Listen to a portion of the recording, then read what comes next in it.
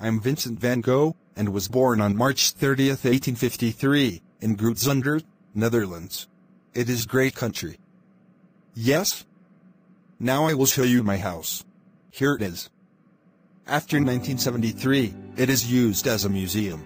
My dad, Theodorus Van Gogh, was an austere country minister. And my mom, Anna Cornelia, was a moody artist, whose love of nature, drawing and watercolors was transferred to me. At my age 15, our family was struggling financially. And Van Gogh have to help us. We can't pay his expenses. How will you explain this to him? Somehow. He must leave school and start working. I got a job at my uncle Corneli's art dealership, a firm of art dealers in The Hague. By this time, I was fluent in French, German and English, as well as my native Dutch. In June of 1873, I was transferred to the Grubel Gallery in London. There, I fell in love with English culture. I visited art galleries in my spare time. I also fell in love with my landlady's daughter, Eugenie Lawyer. I wanted to marry her. Will you marry me? I love you so much. No. When she rejected my marriage proposal, I suffered a breakdown. I threw away all my books, except for the Bible, and devoted my life to God. I became angry with people at work, telling customers not to buy the worthless art, and was eventually fired.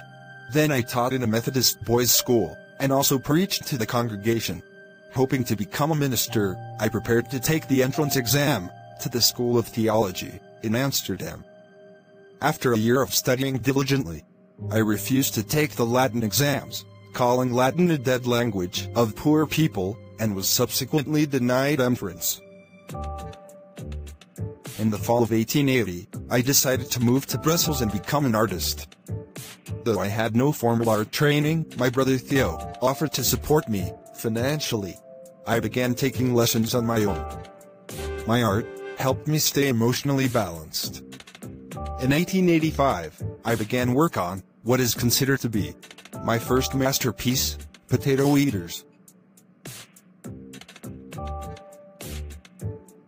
Theo, who by this time living in Paris, believed the painting would not be well received in the French capital, where Impressionism had become the trend. Nevertheless, I decided to move to Paris, and showed up at Theo's house uninvited. In March 1886, Theo welcomed me into his small apartment. In Paris, I first saw Impressionist art, and I was inspired by the color and light. I began studying with Henri de Toulouse-Lautrec, Camille Pissarro, and others. To save money, me and my friends posed for each other, instead of hiring models. In December 1888, I was living in Arles, France, and found myself feeling sick and strange.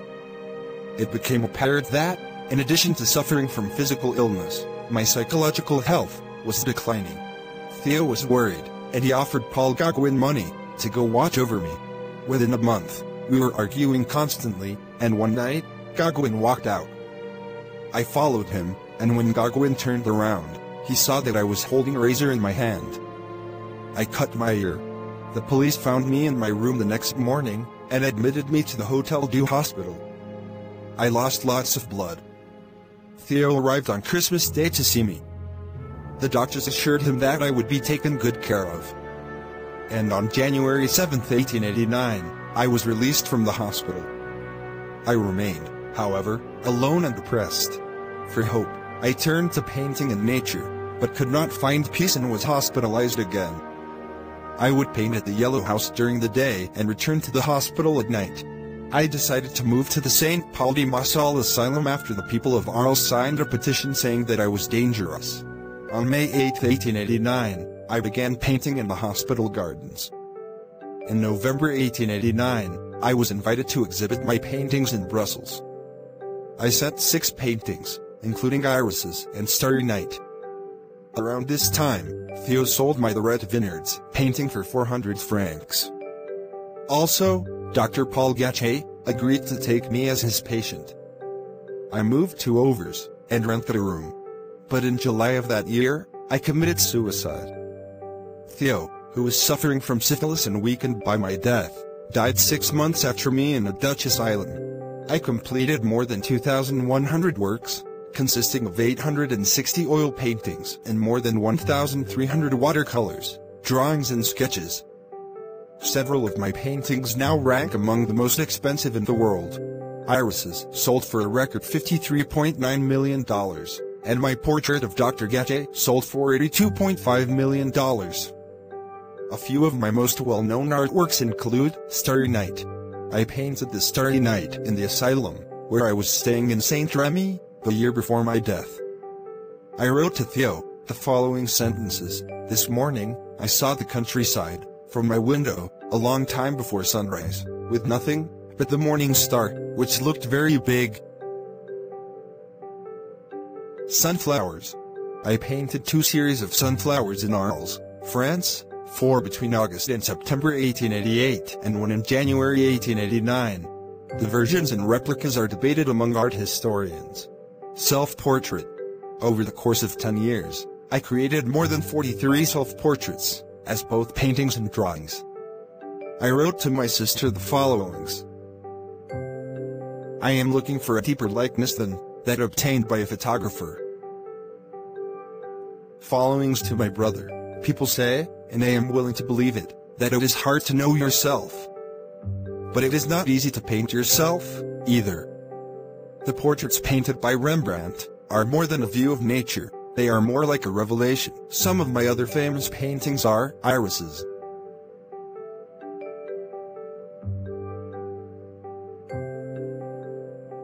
Café Terrace at night.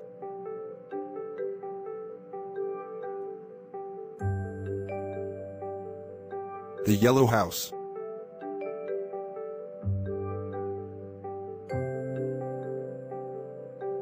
Wheat field with crows.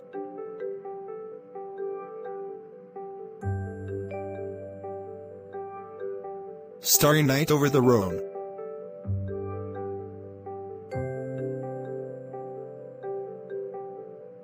At Eternity's Gate.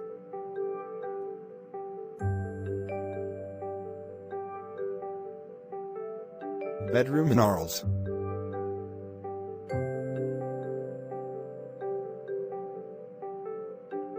The Garden of Asylum.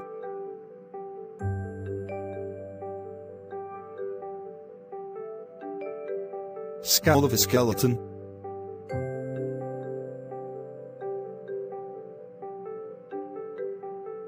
Sunset at Montmajour.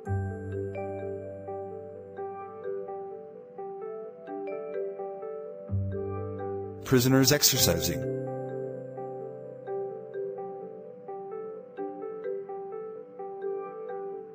Road with Cypress and Star.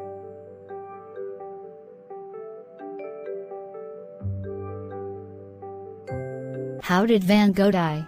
I was distraught about my future because, in May of that year, Theo had visited and spoke to me about needing to be stricter with my finances. I took that to mean he was no longer interested in selling my art. On July 27, 1890, I went out to paint in the morning carrying a loaded pistol and shot myself in the chest, but the bullet did not kill me. I was found bleeding in my room. I was taken to a nearby hospital and my doctors sent for Theo, who arrived to find me sitting up in bed and smoking. We spent the next couple of days talking together, and then I asked him to take me home. On July 29, 1890, I died in the arms of him. I was 37 years old. I struggled with mental illness, and remained poor and virtually unknown throughout my life.